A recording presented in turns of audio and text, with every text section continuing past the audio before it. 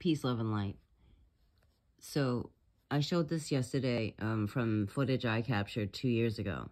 This is a realm. This is a realm. R-E-A-L-M. Realm. It's a realm. And I'll show you quickly, try to do this so that not all my information gets viewed right here. This is what we're seeing. Realms, they're the convergence, the great convergence, which would be realms all aligning on top of each other. Whether this makes a doorway, an opening of a way, but these are all realms. This goes back to Agartha, if you inner earth, Asgard, it's all connected like Odin. Odin is the all-father of 9 realms. They didn't just make that up, you know.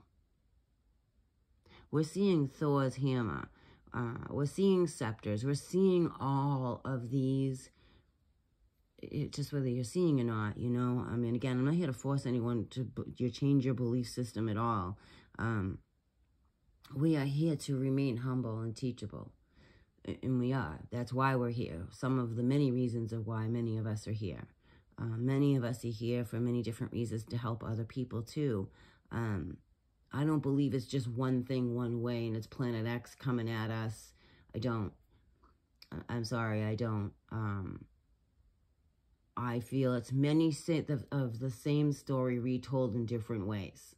And that's just my take on it. I'm not saying that that stuff isn't real. Of course it is. Is Christ real? Absolutely. But this is realms that we're filming. These are realms, as proof of it right here. These are old world maps that have been taken down. And every time this place gets restructured again, it's like a new wallpaper goes up.